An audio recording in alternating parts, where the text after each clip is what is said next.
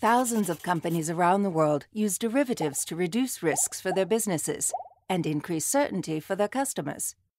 Mortgage providers, for example, use derivatives to offer home buyers a choice of fixed or floating rate mortgages.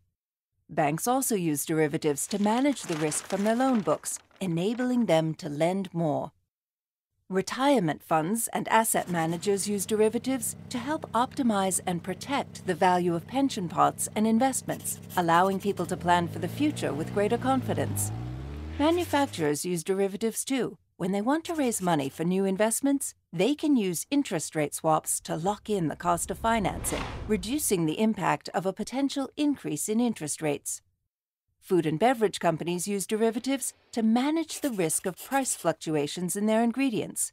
This helps ensure that the supply and price of a shopper's favorite foods are more stable.